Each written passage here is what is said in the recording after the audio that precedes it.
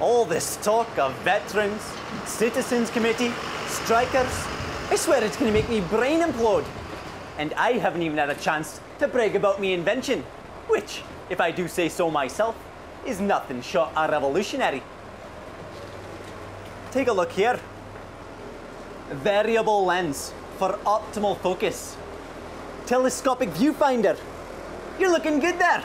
This happens to be the only one-man play in Manitoba, performed on a trolley bus. And who would think of that? Well, it'd have to be Danny Shur. And Danny, you have the special pronunciation of this play. SamSpiel. Not Spiel, like Bond Spiel, but Spiel. And that's how I pronounced it. And I stand corrected. All right, the whole premise, though, is a theme that we're very familiar with.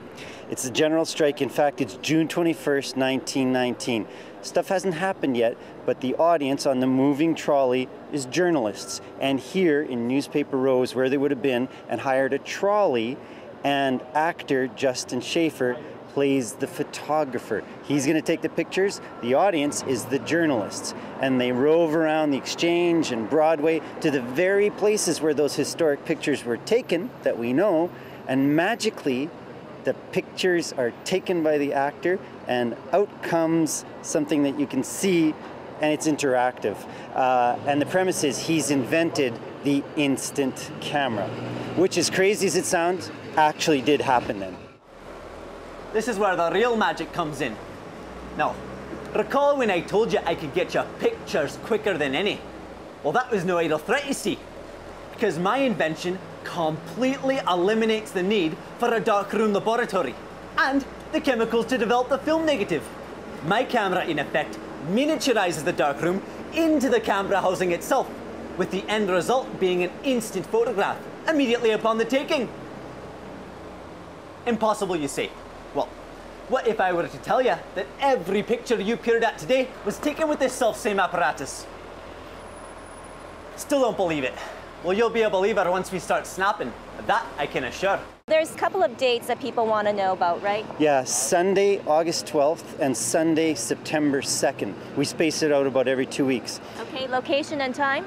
It's at 11 o'clock, and it starts right here in the heart of Newspaper Row at the Winnipeg Free Press News Cafe, which is where journalists met in those days. So you actually start and end from the very place that all this stuff happened. It's very cool. Very, very interesting. So folks, right here where we're standing right now doing this interview, 1919, some famous reporters were roaming the streets. Exactly. Yes, could have been someone like Danny.